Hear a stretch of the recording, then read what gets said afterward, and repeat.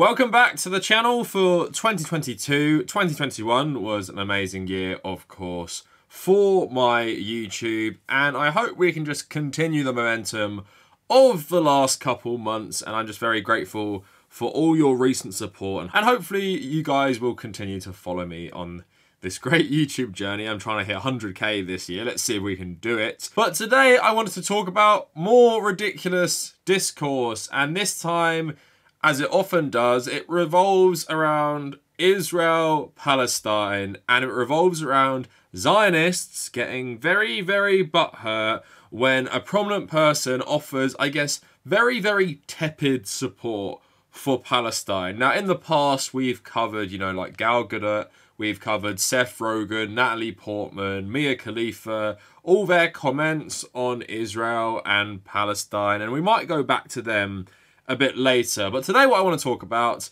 is Emma Watson, of course, Hermione Granger in the Harry Potter films, offering some support for Palestine, prominent Israelis' response to that. Then I want to talk about J.K. Rowling, and I want to talk about anti-Semitism in Harry Potter itself, mainly focusing on the Goblins. And as luck would have it, Jon Stewart recently even called out J.K. Rowling, I think like last night or something, about this stuff. So we're going to talk about his comments, and finally we're going to round it off with the late Desmond Tutu, who of course, just like Nelson Mandela, was a big supporter of Palestine. And I want to talk about the complete hypocrisy of loads of people who support Zionism, lauding Desmond Tutu as this great figure, while not mentioning his very, very vocal support for Palestine and for BDS. So all of that coming up in a sec, and as part of my New Year's resolution, I am scrapping the little segment where I plug my social medias in favour of like me just talking about it, because I feel like it shifts enough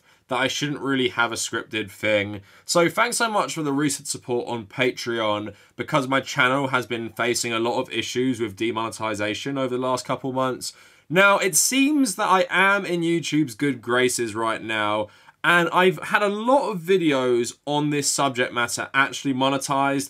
I am not going to risk it today, and I'm going to myself demonetize the video to help increase my YouTube rating. For those of you who don't know, YouTube allows us to rate our own videos and say whether we think they should be monetized or not. Get too many wrong and YouTube aren't monetizing any of them. Now, on the surface, that might seem quite easy to avoid, but if you watch my previous videos where I explain this more in depth, I had like maybe a 2-month streak of rating every single video accurately, and then they just suddenly slapped me with this whole thing saying they don't trust me anymore. So if you want to support my work continuing, regardless of all this YouTube rubbish, then please consider becoming a patron. I'm trying to build up as many $1 to $3 patrons as possible, and the benefits of that at the moment are getting access to the private patrons Discord and my Nintendo Switch friend code. I'm going to make a big Patreon post before I go away to Spain, and I'm going to also give out my PSN ID as well at some point. And if you just generally want to support me or follow me, come follow me at Instagram and Twitter at the Kavernacle. Also come join the subreddit and the Discord in the description. I live stream 2 times a week, and that stuff is archived on the Kavernacle Extra. That is my second channel. And because someone recently said they don't like my videos only because I never remind people to, if you like the video, I will be eternally grateful. That really does help the video out in the algorithm. So please like the video if you do. And even if you dislike it, please just dislike it. Any engagement really helps the video. So now on to the video. Let's see what Emma Watson posted on Instagram that got Zionist knickers in such a twist. I bet it was the most radical thing I have ever heard in my life. So 2 days ago, Emma Watson reposts this picture with a caption. So solidarity is a verb, and there in the picture you can see lots of people holding up free Palestine flags and just general Palestine flags as well. And the caption says, "Solidarity does not assume that our struggles are the same struggles, or that our pain is the same pain, or that our hope is for the same future. Solidarity involves commitment and work, as well as the recognition that even if we do not have the same feelings, or the same lives, or the same bodies, we do live on common ground.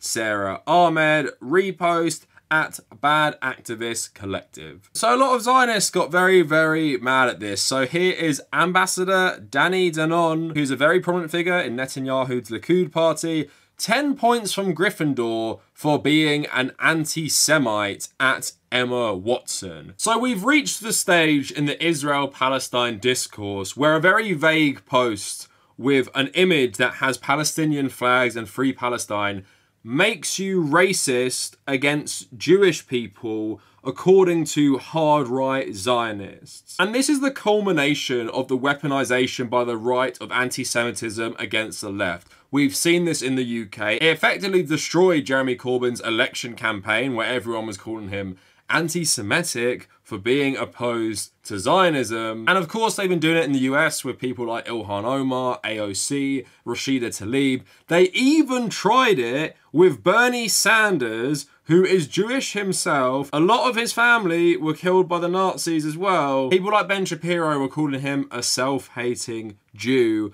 and not a real Jew. And that's what Zionists always love to do, despite the fact that Orthodox Jews historically did not support the creation of Israel. Many still do not support Israel's existence as a nation state. But hey, apparently now to right-wing Israelis, just the mere mention of Palestine is inherently racist against Jewish people. So Mohammed El-Kurd tweeting, the Israeli ambassador to the UN calls Emma Watson an anti-Semite for posting solidarity as a verb a week after Zionists smeared Desmond Tutu as anti-Jewish. How is this not satire? Mehdi Hassan saying former Israeli ambassador to the UN calls Emma Watson an anti-Semite. Beyond parody. Another Zionist, Emily Schrader, saying, so Emma Watson posts a message of solidarity with Palestine the day after Hamas terrorists fire rockets at civilians in Tel Aviv. Whether or not she understood what she was doing as a public figure, she has a responsibility to do better. And that's another thing right-wing Israelis often like to do, is that if you support Palestine, you automatically support Hamas, because they know a lot of people in Western countries, especially with our minds being melted by the war on terror, where we basically see all Muslims as the same, and we think Hamas are the exact same thing as Al-Qaeda or the Taliban, that they can just say that, like, yes, Hamas represents all Palestinians. Not to mention that Hamas only control Gaza and only took over Gaza after the election and their conflict with Fatah. But that's what these guys like to do to muddy the waters, because there is nothing inherent about supporting Palestine that means you support Hamas at all. Saying you support Palestinians not getting their homes demolished or taken away from them by Israeli settlers has no connotations with Hamas. The fact that secular Palestinians and religious Palestinians have fought violent conflicts amongst themselves should show you that Palestinian politics is diverse in itself, and having solidarity with Palestine does not in any way mean you support Hamas. So Blake Flayton, someone else, just in case you need an example of how disproportionate a hatred anti-Zionism is, Emma Watson just shared a solidarity of Palestine post on Instagram, oh my god, where she has 64 million followers, 4 times the amount of Jews on planet Earth, but sure, their state is the problem. Liberalism, Zionism and globalism, and someone saying, really good reminder that Emma Watson does not have nuclear capabilities nor billions of dollars of funding for an army, rocket launchers and Iron Dome. Now the outrage at Emma Watson for this is of course totally overblown and also totally ridiculous. But what these guys are very sensitive about, and this is the point I want to make, is that someone like Emma Watson is not some radical communist. She's not a radical leftist in really any way. She seems pretty progressive. I would say more progressive than a liberal. I wouldn't say from what I've seen she is too radical, right? But why they hate someone like her sharing a solidarity with Palestine post, no matter how tepid and vague, no matter how much it's really not saying anything, they hate it because they do not want more people like her to start standing in solidarity with Palestine. They rely on people like the Labour Party in the UK, Keir Starmer, people like that, the moderates. They rely on people like that saying like BDS is racist and the conflict is too complicated, you cannot take a side. But if more people like Emma Watson start changing, then who's to say more people generally in British society at large don't start changing as well? And this is something I said I really appreciated that happened last year, is I feel like for the first time in my life that solidarity with Palestine and opposition to Israel in general became very, very mainstream. I don't know if that was because like social media activism really took off after George Floyd or something like that, but I saw so many celebrities, even IGN put a Palestinian flag at the top of their website. That is totally unheard of. I can't even imagine that happening before, but it feels like a lot more people who might have been more liberal have been kind of like shaken awake when you see these awful videos. And while people might have told you before, it's too complicated, when you see first-person videos filmed on iPhones of children huddling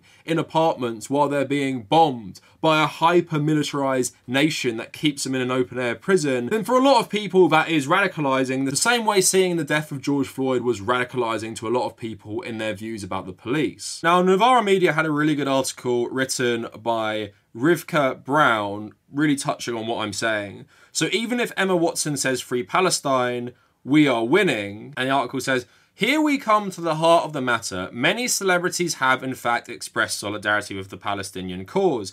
Admittedly, many of these expressions have been made during wartime when commenting feels more justifiable. And even then, many celebrities have retracted or worse, publicly regretted their support. Kendall Jenner, Paris Hilton, and Rihanna have all deleted their pro-Palestinian posts, while Mark Ruffalo was forced to eat the same shit as Penelope Cruz and co. Mark Ruffalo is pretty big on the Palestinian stuff, and then he retracted some of his comments. He said, I reflected and wanted to apologise for posts during the recent Israel-Hamas fighting that suggested Israel is committing genocide. It's not accurate, it's inflammatory, disrespectful, and is being used to justify anti-Semitism here and abroad.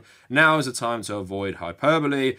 I really reject what Mark Ruffalo said right there. I actually covered it on stream yesterday when someone calling themselves a progressive Zionist came on stream and started arguing with me that somehow Egypt treats Gaza worse than Israel. I don't even know how you can say this. Like, Gaza is literally one of the worst fucking places to live in the entire fucking world.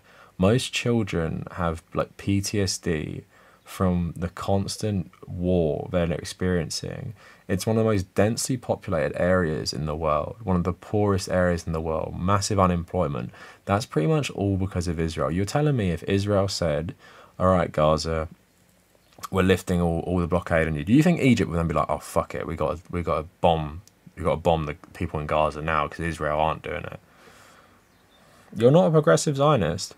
Someone for me who's a progressive Zionist is more like Natalie Portman or some shit. It's not like you, who's pretty much saying Egypt, which is insane, has historically treated Gaza worse than Israel. That is just so not true and crazy. The article goes on to say, what feels significant about Watson's post is not just that it was unprompted by any current events or that at the time of writing it remains published, it's that Watson has come to embody a particular brand of toothless progressivism that would normally run a mile from a Palestinian flag. For years, pro-Israel advocates have expended immense effort to make Palestine the most toxic of political causes, to the extent that the very sight of Palestinian flags can invite charges of anti-Semitism. Then along comes the most squeaky clean of Hollywood starlets, waving one. Like it or not, celebrities have a measurable impact on our democracy. Watson's story has already churned up in the news cycle, only to be revived with a "this you" if she ever dares eat an Israeli hummus in public. Yet for me, the significance of Watson's post is not an instigator of social change, but a reflection on the rapidly expanding limits of acceptable public discourse on Palestine. In just the last year, multinational corporations and literary darlings have come out for Palestinian rights, and unapologetically so. The reasons have been better explained elsewhere, but among them are clearly Black Lives Matter, which has insisted on the intersections between political causes, making it harder to be, as we say in Jewish circles, progressive except Palestine, as well as growing opposition from the diaspora and Israeli Jewry, which has made false accusations of anti-Semitism harder to maintain. Slowly but surely the tide is turning. So that echoes a lot of my sentiment in that it feels like it can now be publicly acceptable for a lot of celebrities to come out in support of Palestine because of Israel being controlled by such a far-right government for so long, so unapologetically brutal in its treatment of the Palestinians, and still maintaining power despite fighting multiple wars, invading Gaza in 2014, obviously bombing Gaza in 2021, as well as pretty much like every year, but I'm talking about like significant build-ups of tension. As someone born and raised in England but with an Irish background, it always like stuns me the difference between how we talk about Israel-Palestine in the UK compared to Ireland, because of course Ireland as a former colonised nation, and of course still a currently colonised nation with the existence of Northern Ireland, Irish people know about settler colonialism. The Republic of Ireland, as an independent state, has historically given its political support to various anti-colonial movements across the Middle East, North Africa, across various parts of the world, being one of the first countries to often recognise their government, and of course standing in solidarity with the Palestinians, which has been a big thing for Irish people over the years. Now, because we're on the topic of Harry Potter, J.K. Rowling reflects the centrist in the UK. And the liberal in the UK even, someone who talks about being tolerant, someone who talks about being educated.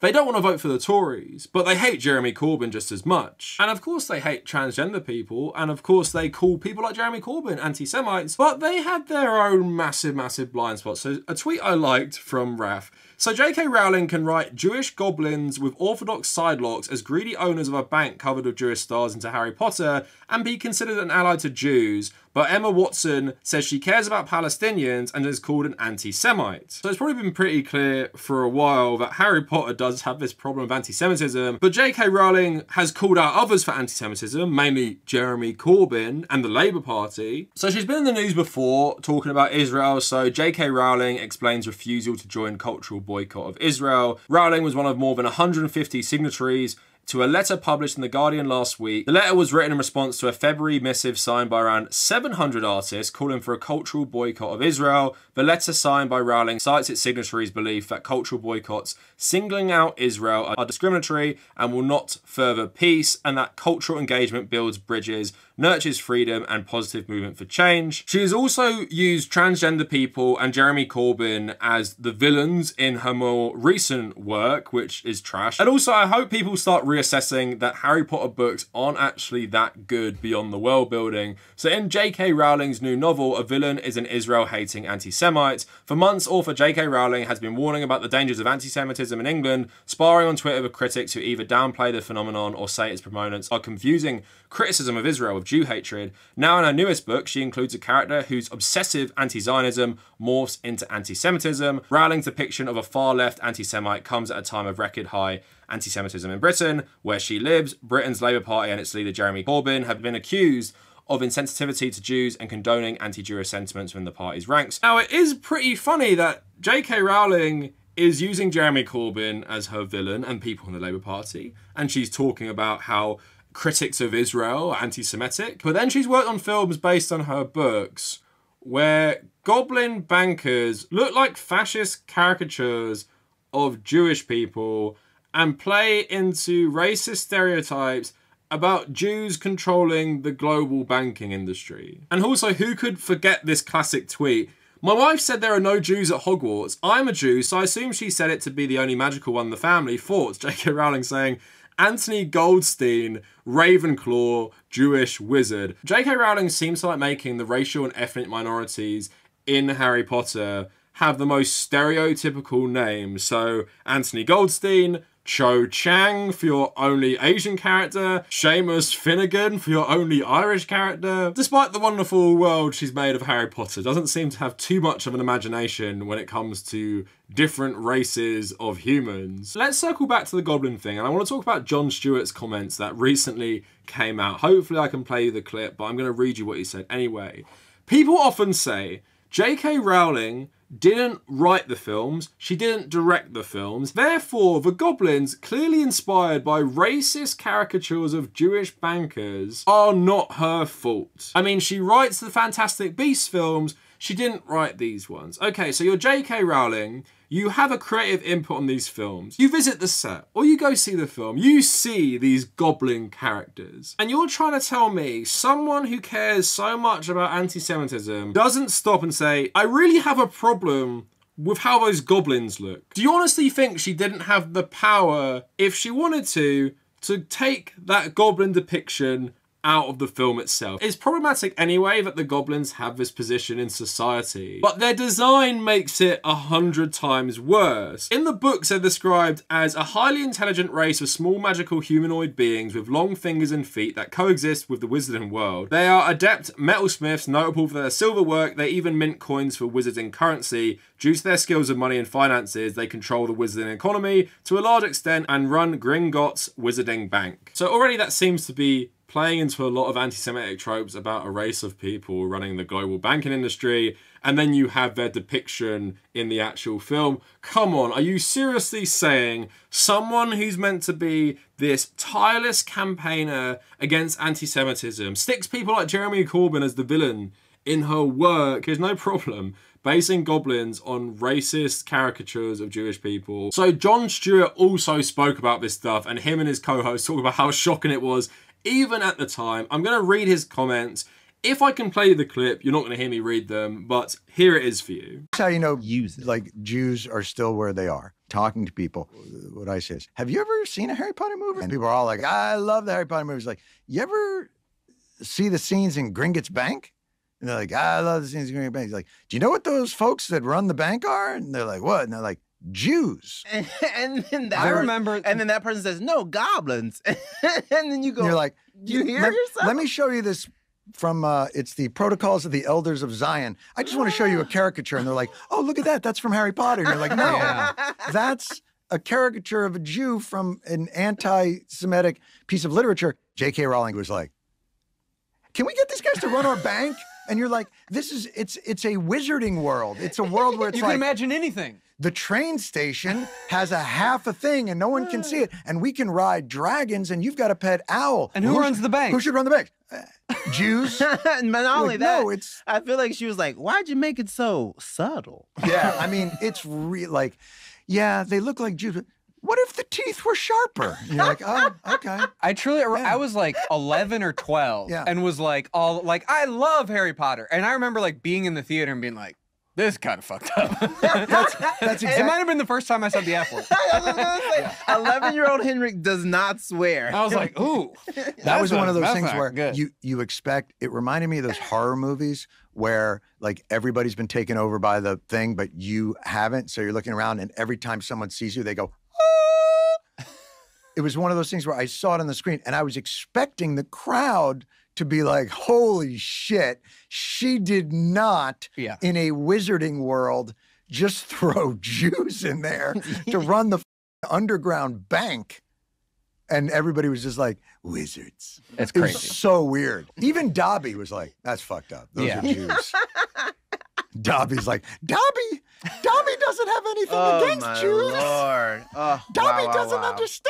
So a lot of people can often convince themselves by supporting Israel they are in no way anti-Semitic, because how can you be anti-Semitic? You support the Jewish state of Israel. But we see that a lot with far-right types, from Tommy Robinson to basically the whole evangelical side of the Republican Party, where their whole support for Israel is based on them triggering biblical Armageddon, where all the Jews will die. But that's not anti-Semitic. Ilhan Omar actually is, because she opposes Israel. This also extends to people not acknowledging revered figures' activism for Palestinian rights. Now, I made a video about why I don't like David Pakman, and he basically did this gross segment about Black Lives Matter, who said that the liberation of Palestine is a goal of Black Lives Matter as well. And he listed off a bunch of black activists saying that they supported Israel. Bizarrely, he put Malcolm X in there, who definitely did not support Israel. Even Malcolm X declared the year before he was assassinated that Pan-Africanism will do for the people of African descent all over the world the same that Zionism has done for the Jews all over the world. So to pretend that there is this natural connection between Black Lives Matter and anti-Israeli movements like BDS that have cropped up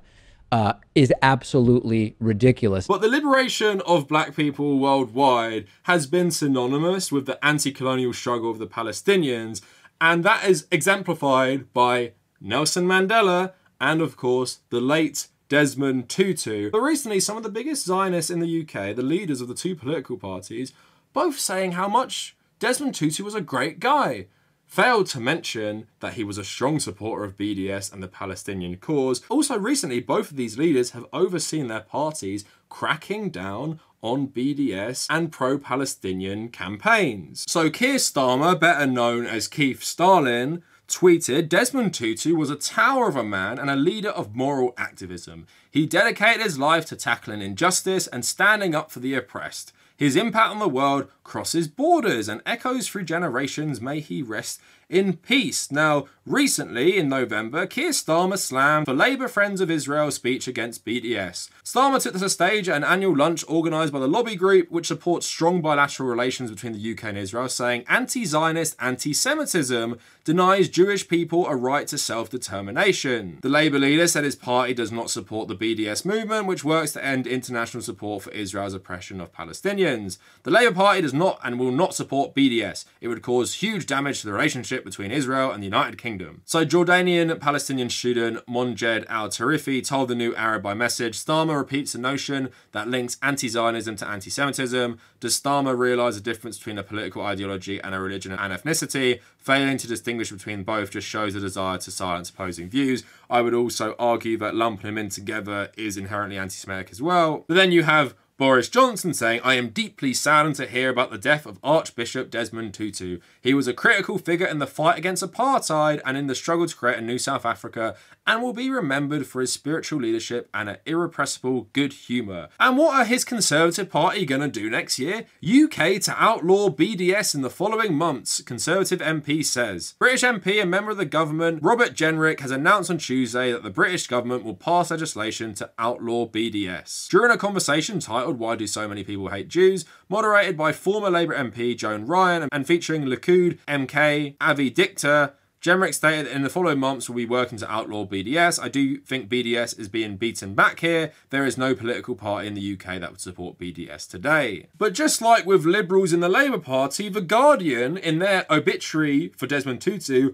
also didn't mention he was a very strong supporter of BDS and the Palestinian rights movement. So the Palestinian Solidarity Campaign wrote here, all of those committed to the struggle for justice and peace in the world are mourning the death of Archbishop Desmond Tutu. He was a giant in the struggle against South African apartheid and against all forms of racial injustice. For Palestinians, his support for their struggle for justice rendered him an iconic figure. The Guardian's obituary failed to make any mention of his repeated criticisms of Israeli policies and his commitment to the cause of Palestinian liberation. However, the concern about this omission was made more serious by the deletion of a large number of comments in response to the obituary, which highlighted Tutu's condemnation of Israeli apartheid on the grounds that such comments violate the Guardian's community standards. Now, let's talk to you how it's kind of ridiculous to even omit this stuff from Desmond Tutu. Palestinian BDS National Committee wrote, Desmond Tutu's early endorsement of BDS months after the movement was launched in 2005 by the largest coalition in Palestinian society,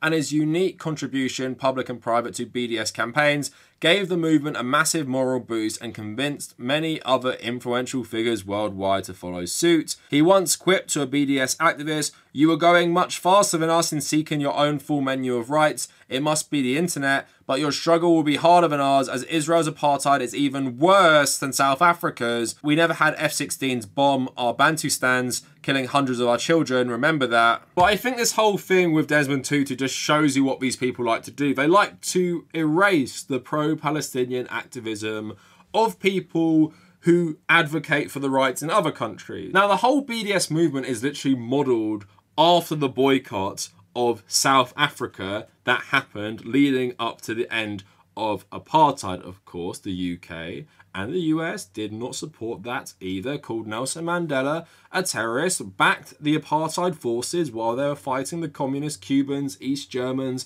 and African communist groups in Angola. But like people like David Pacman, they like to pretend these causes are not linked.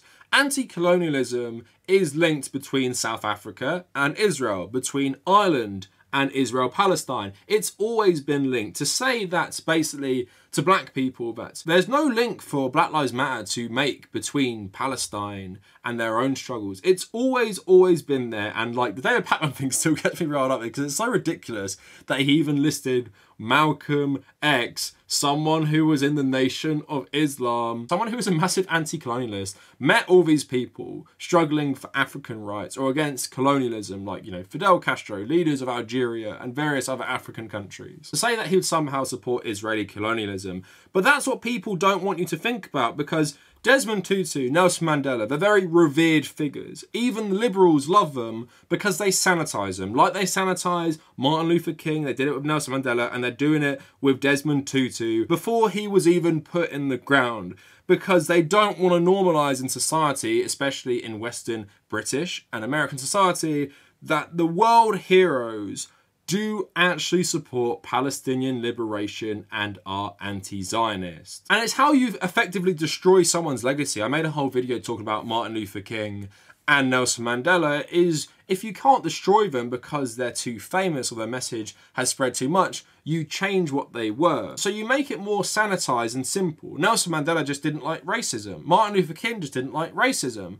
And they fought to end racism. Whereas they were massive anti-capitalists who were also for the liberation of all colonized people. But I'll end it by saying people like Emma Watson writing their support for Palestine on Instagram and things like that, it might seem pretty tepid, like I've been saying, like Novara Media said as well, but it shows the conversation is changing, especially in a place like the UK, where the two major political parties are against the boycott movement of Israel, are both pro-Zionist, are both institutionally racist against black people and against Arabs and Muslims. And people love Harry Potter, they love Emma Watson, so hopefully it will start to change the younger generation's mind. And that's what I appreciate about Gen Z on these issues, in that it seems like the morality in some ways is more black and white. Because yes, what Israel are doing is completely insane and unconscionable and disgusting, and we don't even need to get into the complexities of what's a solution, like 2-state, 1-state, or anything like that.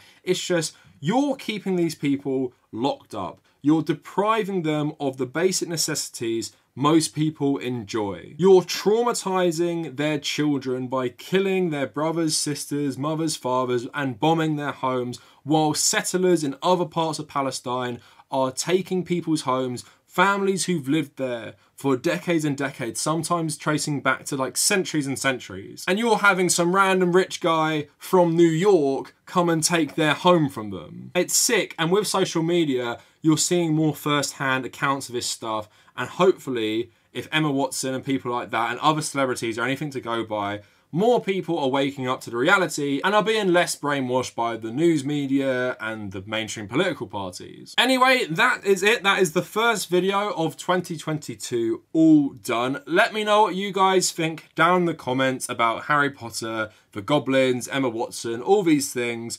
If you want to follow me on social media at the Kavernacle on Twitter and Instagram. If you want to join our communities, check out the Discord and the subreddit. If you want to support me on Patreon, check out my Patreon as well. Please like the video, and if you made it this far, thank you all for watching.